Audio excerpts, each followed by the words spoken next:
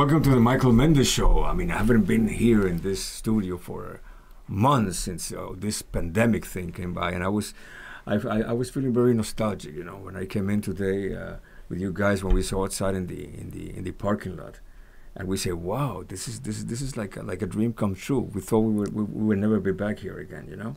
Yeah. After all this time, and everything remains the same. Beautiful.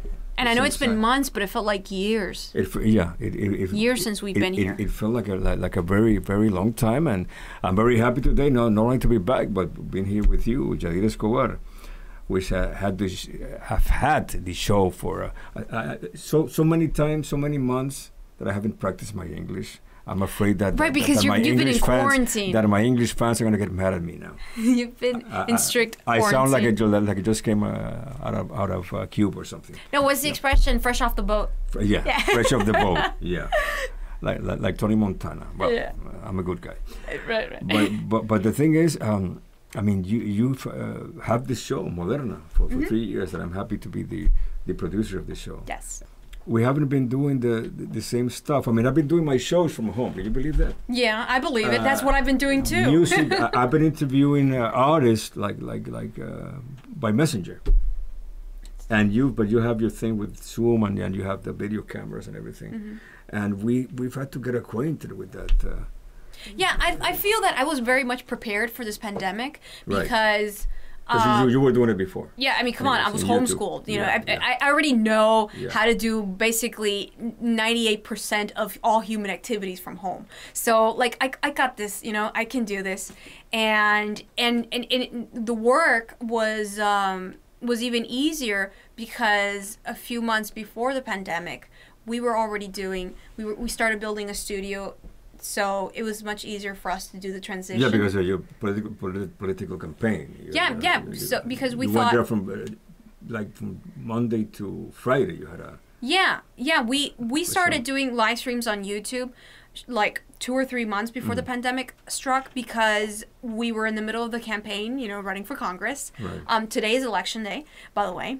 I voted for Daniela Levinkava. I hope she wins. I haven't checked. We're going to come back to years from now. You'll see. We'll get to that. But with a vengeance.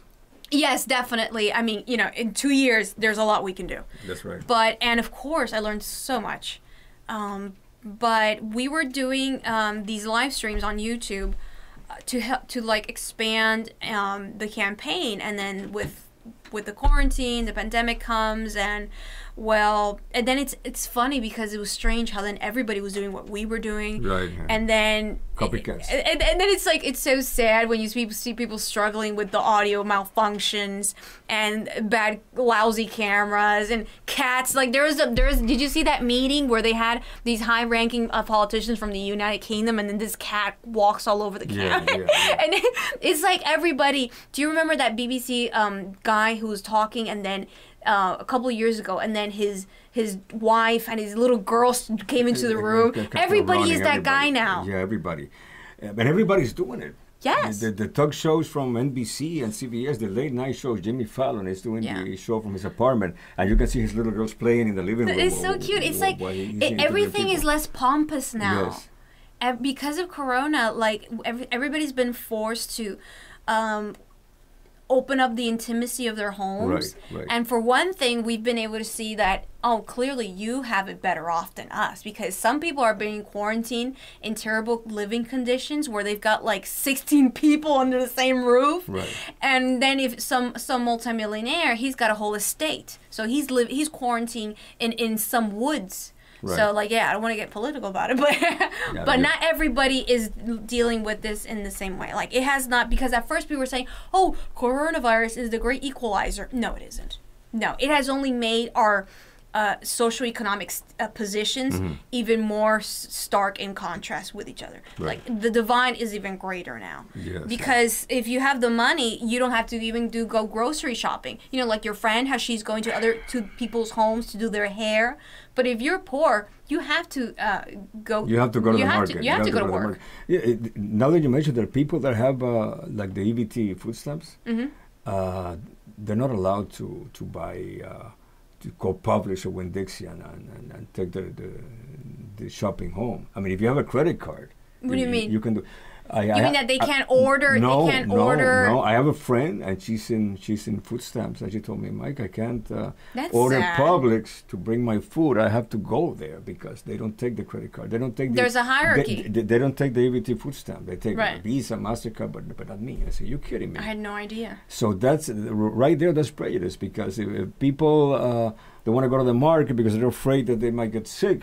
Right. But if you're poor and you have food stamps, then you're gonna have to go anyways. Yeah. Me, I go anyways. But There's 60 million yeah. people now without Yeah. health care. I know. Because so many people lost their jobs. Right. So Which is insane that we have, you know, your health care is tied to your job. The balance is unfair. I mean, they should let everybody, if they want to just have the food delivered, the shopping from the market delivered to the A house. lot of things could have been done easier. They should allow them Done to better. do that. Yeah. Like, I Definitely. really think that from the beginning, if the government had said, you know what, we're going to enforce strict quarantine, everybody just stay home, Yeah. we would have been over by this. Like, we did the messed up, They did we it in took the wrong Spain, steps, they did it we in ruined, Italy, yeah. ruined the economy, Yeah. but we still got the virus. Yes. So what is that? That's sloppy. Totally sloppy. You know, just make everybody stay at home. Yeah. Give everybody a universal basic income. Yeah. Don't worry, you're not going to spoil them. Mm-hmm. You know, when it's all over, you can take it away if you Right, want, if you right. want to be that jerk. But okay. Right. But a lot of things No, could be done better. the United States definitely has not been a good example. If you compare with other countries, even Puerto Rico, which is a commonwealth. Puerto Rico is a commonwealth. The Right. United States, they did it better, Mm-hmm. statistically. I mean, from day one, the governor said anybody that's at 8 p.m., 8:30 p.m. is not in their home, they're even going to get a big ticket, or they're going to go to jail. That's it. You cannot be at night in the streets unless you're a policeman or a doctor. That's it. Right. Nobody. And they were very strict until now, until this date. If you go to a Walgreens in Puerto Rico, before you enter, they put your thermometer. Okay? Wow. They do a lot of things that they don't do here in the States. Mm-hmm. And it's crazy. Like even in the same state in Florida, like in Miami, if you go to a restaurant, you have to sit outside, a sidewalk, like in a sidewalk cafe. You cannot go inside the restaurant unless you go to the bathroom. But if you go to Broward, then you can go inside the restaurant. Oh, So look at that see, privilege. Like I live in North Miami Beach. I take my Right. car, and in 8 minutes I'm in Broward. So if I go to Broward and I go to a restaurant, they let me inside the restaurant. Now, if I stay in Miami Beach and I go to a restaurant, they don't let me inside the restaurant. It's ridiculous. Like, it depends on the mayor. Depends on Yeah, that's chaotic. it makes no sense. Because then it yeah, makes no sense no. if you do the right thing, because continuously you're going to have visitors that are bringing in the coronavirus. Right. This needs to be a collective effort. Doesn't make any sense. We need to work on this together. Right. Like they say, Dade and Broward. The Dade and Broward are neighbors. Anybody is in Broward can go to a restaurant in Miami. Anybody in Miami can go to a restaurant in Broward. So it's the same thing. So if you're contagious in Miami, you're gonna take that same danger. You're gonna take it to Yeah, Broward. of course. You know? So there's a lot of things that are just plain stupid. The way I see it. And the fact that everybody's now on the internet has only made the cancel culture and the intolerance a little bit worse, because it's like all of the problems that we had before are only heightened now. Yeah. And it's a really scary time when you have like friends that are saying, questioning if the United States has a future. And I don't like the conspiracy theories, for instance, that talk about the deep state, how it's got problems, because I find that when you start sharing these ideas and you're letting people doubt whether there is such a thing as the deep state, it kind of just like puts us all in a heightened state of paranoia. And then, because if you can't prove this, then can we just like forget about it? Right. You know, like if you don't have any evidence of this, don't tell me that so and so told you, and that WikiLeaks this, and there's this other theory, and then there's I read this on an online internet forum. I mean, I remember the early days of the internet. There were many crazy theories there. There are many crazy websites, and you could post anything. Right. So like people are forgetting that it is still that wild west of ideas. Like people shouldn't think that, there's somebody who's in control of this. Don't worry, this is verified. anybody can, if you have a blog and you just start making up stuff, what's sad is that then people then share it, and then everybody is stuck at home. They're not getting enough sunlight. So it's like we have like the breeding grounds for the worst emotional state imaginable just ahead of an election. Yeah. Like, I worried, like, are people like really in their full mind, like controlled mindset right now to be able to function properly, like good working citizens? Because you have, on one side, you have people thinking that the coronavirus is all fake and that this is all just some plot of the Democrats, and beware of the vaccine because it's like a mind control. Stupid, because the whole world doesn't have anything to do with the Democrat Party of the United States, the Republican Party. It's a global issue. Right. It's a pandemic. Yeah. And then on the other side, you have people saying basically that if you don't get Donald Trump out of power, then the white supremacists are going to rule America. And that's not true. I mean, obviously we have to fight white supremacists, right. but fascism is not here. No. And it's not going to come anytime soon. No. It's like obviously we should fight it. Yeah. We should fight anybody that's trying to destroy American institution, American democracy, and all that. Yeah. Everybody's trying to scare bigotry. Scare the people that don't think like you. They write blogs to scare the other people. Yes. You know. Yes. And people are so vulnerable. And scared people do not make rational decisions. No, and sadly, there's a lot of people that are vulnerable to this, especially in times like this. That it's sad. There's a pandemic. There's people dying. Yeah. And that weakens even the thought that we already know people that have died during this pandemic. Right. People that have gotten sick, of many diverse political opinions. Because it's sad how people have tried to politicize it, where they're saying, "Oh, the Democrats, they're gonna get sick because they're going to Black Lives Matter protests," and then the Democrats then say, "Oh, Republicans are all gonna get sick because they're relieving Trump and they're not wearing masks." And they're not wearing masks. Yeah, it's like it's so terrible how because of this, the pandemic came at a time of severe political division. It didn't bring us together. No. It has only divided us even more. No. And I'm not gonna even mention that. Well, yes, we do have to keep social distancing, but we should be even closer than ever now. Yeah, that's true. Physically, we need to watch our distance. We get that. Yeah. But we have to worry more about each other as human beings. You know? Exactly. Now more than ever. I mean, this is where the love part has to come. The love for humanity, the love for your for people that maybe you don't even know, and you read about it, like you might have somebody on Facebook that follows you. You don't even know who that is, and they all of a sudden they say, "My mom just died because of the coronavirus," and you feel it like you really know the person, even if you don't know the person. You know, it brings us together. Tragedy brings us together, but politics will always be politics, and politics always try to. How do you say this in English? Aprovecharse de la situación. Take advantage of the situation. Yes. For political purposes, you know. Yes. And that's the way. But talking about this, because we're talking about the pandemic, and we're talking about the because we spent months without coming here. Right. Yeah, it's been years. And about this chaos, but I want to take some years. minutes to talk about the film. Right. The Illustrator, that just came out in Amazon. About 3 weeks it's available ago. for streaming on Amazon. First, it was the book, The Illustrator, which I had the pleasure of interviewing you last year or something, about a year ago. About a decade ago, I think. I'm kidding. Yes, it was about a year ago. A decade ago, when I was young. And then the movie, which I have seen 3 times and a half, to be honest with you, because it's a type of a movie that when you see it more than once, you understand it better. Okay. Because the way it was directed brilliantly by your brother. It sends messages of the main character of the movie was Rachel. Rachel. I've been Rachel for a decade, so the character that you did. I definitely identify as a Rachel. The film took 10 years to make. Yes, it did. Which is something that I've never heard of.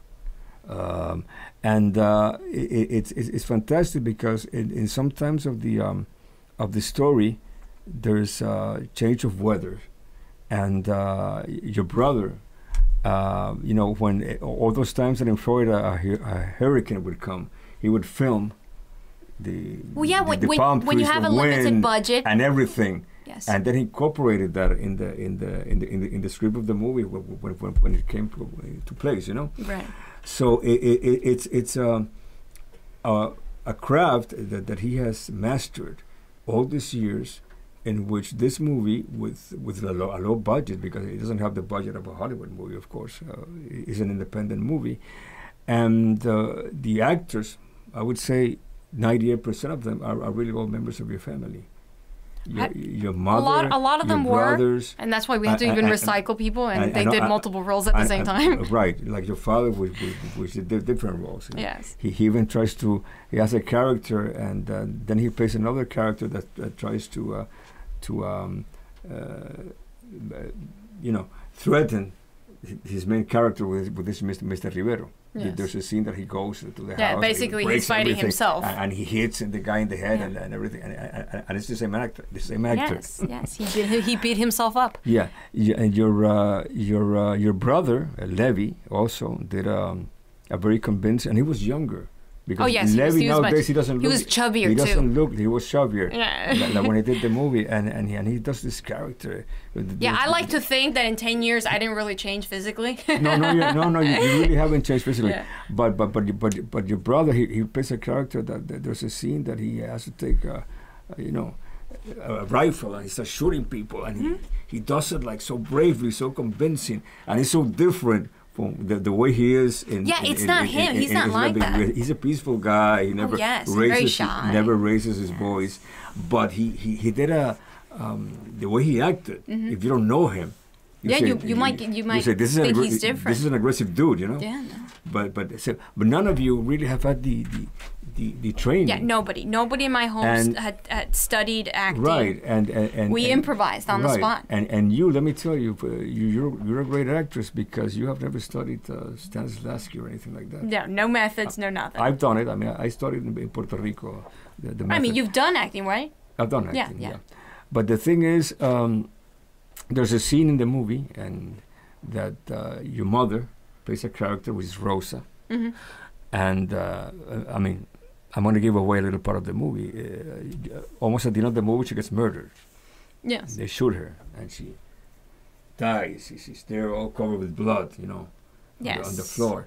And then you come running, and in that instant, a tear comes out of your eye. You start crying. And I said to myself, is he really crying? I mean, you really felt that. I mean, of course. I imagine that you visualized that was your mother and they just killed her. And you started crying right there, right? Yeah. Yeah, that was all real. We did not use fake tears.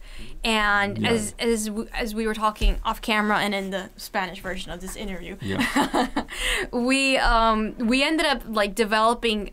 It was like the illustrator was like our training course. It was like our school. And hands-on training. Hands-on training, exactly. And so throughout the years, my brothers, they were able to like really perfect their skills. It was definitely a whole course for all of them on different things like directing, acting. Yeah, everything. From modeling, CGI, from editing, from cutting through audios, and let me ask the music, because Aaron composed all the music by himself. Beautiful music. And excuse me, there's a tool named Rachel which I love with the piano. Yes, yeah. Aaron did all of that, and I just used common sense. He composed all the music score. All of it. All of us. It's what I'm saying. Like we're ready. We were totally ready for this pandemic. Like we can even entertain ourselves, right? We can even do our music. But let me ask you, the script, was it the same script all along, or you kept changing the script throughout the years while you were filming? The script, but okay. So to finish, like with the acting, I did use. Without knowing it, because I didn't know about the Stanislavski method, but I just ended up using it on my own because I just used logic. I thought, well, the movie deserves, I give it my best, so I'm just going to like really get into character, and this is all fake, so I'm just going to use my own memories. I'm just going to dig back into my subconscious. I'm going to try to remember awful things that can bring tears to my eyes, and that's what I did. And that's why, to tell you the truth, I mean, I love acting. I realize that I absolutely love it. It's a rare privilege that you can live another life. You're a natural. I love it. I love it. I would absolutely... I would love to participate and do more acting, because it's a way for you to experience things. It's like a way to live another life. Because some people study to do something, you know, to be an actor, an actress, or be a composer, a musician. But if you're not born with it, you cannot handle it. You need to listen to your natural calling. Yes. Like you can study music, but you're not necessarily going to be a composer. If you're going to be a composer, that's something that comes with you when they made you, the first day you were born. That's the way I see it. I believe so too. Some things you have to be born with it. And you have to tell them. I think you were born an actress. Thank you. Because if I didn't know you and I see the film, I come to the conclusion that it's somebody that has studied the craft. Right. You know? Perfect. You have perfection it in a way. So. And with regards to the script, Aaron and I wrote it halfway through because at first we just started filming without a script. You kept changing ideas when and you were filming. Then, like around midway through, we realized that it was getting a bit chaotic and it was no longer going to be a short film. We wanted to make a motion picture. We wanted to make an actual feature-length film. And so that's when we sat down and actually wrote the script. And throughout the years, when Aaron kept looking back at previous scenes, since he was better and more professional, Right. then we went back and we filmed it. And I thought, well, it's been 3 or 4 years since. I hope I kind of look the same, but you do look we the same. did redo scenes a lot of times. But you do look the same. So I think so, surprisingly, yeah. because your brother has changed, Levi. Wasn't that like typical boys? his- Don't boys like undergo dramatic his changes? appearance. Yes. But Josh looks the same. There's a part that he does a musician. Because that one was done like 2 years ago. Oh, I get That it. was more I get recent. It. Yeah. I get it. But you. Heck, I was in the campaign.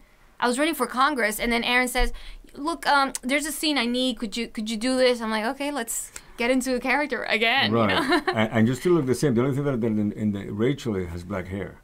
All the film just black hair. That's Well, it. all of that depends on color correcting because Aaron is an expert colorist, and he wanted to give it a very vintage feel, and so he heightened, of course, the contrast. And it was a great opportunity, and I think that it's a shame that when it was ready for release after waiting almost a decade, And it was going to be shown The in theaters were theaters in New closed. York. Yeah, we were had were all those in- fabulous plans, and the pandemic came, Yeah. but now it's in Amazon. And Yeah. I tell everybody they should. Everybody's streaming they- now, so they should buy this film. It's better than any movie that I've seen in Netflix in the past 4 months. The music is excellent. The directing is the effects, special effects. My God, I mean, done with a small budget for independent film, it can compete with Hollywood movies that spend thousands and thousands of dollars in special effects. It has to do with a future in Miami that there's a chaos, a revolution. Miami is not anymore part of the United States. There's a guy that's the president or the mayor that his the negative main character is constantly deluding Rachel. Right. And he's constantly lying to her. And not to give the story away, the father of Rachel was against the political beliefs of this person, and he dies. Yes. And then this person makes it his life purpose to take his daughter and make him work for him, and like in a sort of vengeance against the memory of his father. Yeah.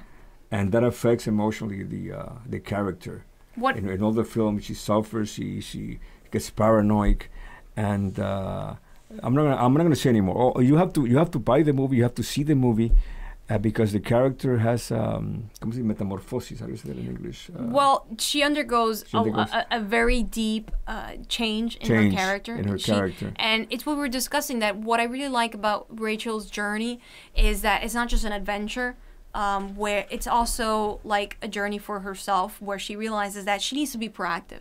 She needs to stop being just somebody else's response and just trying to barely exist and survive in the world. She needs to be the one in control of her own destiny. And so ultimately, Rachel realizes that it's not enough to keep a low profile, bow your head, and just do what everybody else expects of you in exchange for a bit of goods. Because there's like no money. At the end of the world, this is set in a dystopian Miami of the future where many people have left because there's a pandemic. And this guy controls her life by always giving her false hope. To survive. She Yeah, does everything to survive. He's always like, the vaccine he gives her, it turns out to be just water. Yeah. And I like your interpretation that then when... My interpretation was that the vaccine was making her crazy. Yes. Yeah.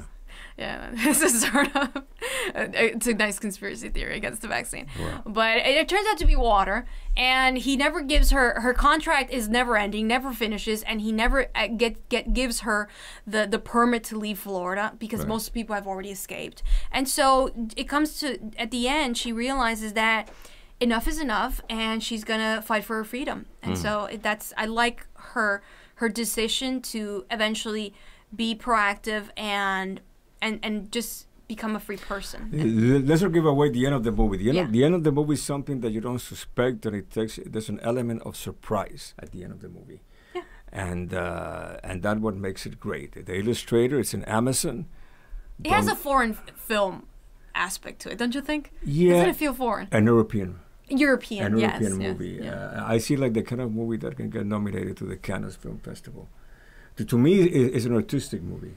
And it's a movie that after several years pass is still going to remain as a work of art from the point Let's of- hope so. Let's aim for becoming a point cult of view classic. of the director. Yeah, the director. I love the directing. But I've seen it 3 times myself. And I'm going to see it again because I'm sure every time I see it, I get a different... You look at it differently, yeah. In a different way. But Yadira, I thank you for being here. Thank you for inviting me. It's and great to be back. I hope that the coronavirus next year, let's say by the year 2021, they put it in theaters in New York. I would love to fly over and see the movie. Yeah, I would definitely like to become a cult classic along the ranks of like The Labyrinth from Jim Henson or other films like that, because we did work at it as a family. It was a nice let's say it's a professional family film, let's say. Yes. Home video, and I think it was ahead of its time because it did predict many things. I mean, now we have a pandemic, we have political divisions, and we have a rise in authoritarianism around the world. So yeah. Yes.